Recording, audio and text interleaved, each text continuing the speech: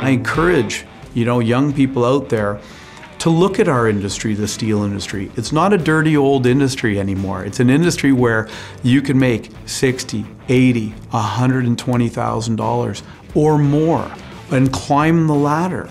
There's plenty of room for opportunity here. There's room for growth. There's room for enhancement. I've got a guy right now. He started working on one of the lines back in the late 80s. He's now the general manager of an entire division. I mean, his whole life has changed because of this company and because of what he was able to accomplish here. And there's hundreds of those stories, and I'd like to see hundreds and thousands more of them.